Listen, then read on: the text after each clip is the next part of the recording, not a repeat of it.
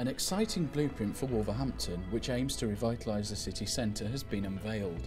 A new urban park, high-end shops, family-friendly leisure facilities, new offices and some 1,300 homes feature in the vision, which was pitched to business leaders at a launch event at Molineux Stadium. With the council making the improvement of the centre of Wolverhampton a top priority, the prospectus sets out a vision of a 21st century city. Among the highlights is the redevelopment of the west side area between the city centre and the new Sainsbury's supermarket, which is planned at Raglan Street. Wide-ranging proposals for this area include the creation of an urban park, a large hotel and new offices.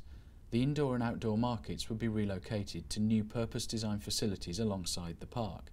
Elsewhere in the city, hundreds of new homes are proposed for the Canal Side quarter, while there will be a major expansion of retail and leisure in the south side area. The council has pledged to invest £25 million in improvements to the public realm, including the creation of a new pedestrian circuit around the central shopping areas and improving the route between the proposed Sainsbury's and Tesco stores. It is also envisaged that the city's new interchange development will be further strengthened, creating a commercial hub at that end of the city. There are also plans to extend the Midland Metro down towards the railway station and make improvements to the car park, which is currently an eyesore.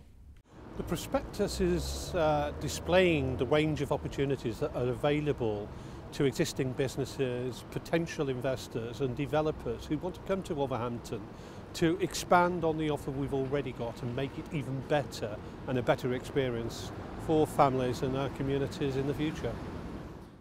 But as well as public sector involvement, the support of the private sector will be crucial in making the vision a reality, and business leaders and property developers were among those lending their support to the prospectus as it was unveiled.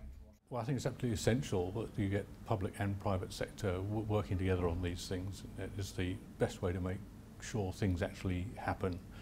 I think that came through in the plans we saw this morning.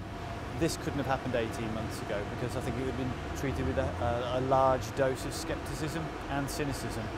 The fact that over the last 12 or 18 months we've actually experienced the behaviours that come along with this gives us a lot of confidence to believe that what's being talked about this morning will actually happen. It's worthwhile investing in. You won't deliver it exactly as it's seen in the printed document today, but it sets an aspiration, it sets guidance, it sets goals, and that's great. That gives businesses like ourselves confidence. The launch of the prospectus is the culmination of 18 months of discussions involving the City Council, property developers, agents, landowners and major businesses. But now the real work starts in encouraging organisations to come to Wolverhampton, the first stage of which will be the publication of a detailed development brief for the West Side area this autumn. To find out more about the City Centre prospectus, please visit the following website.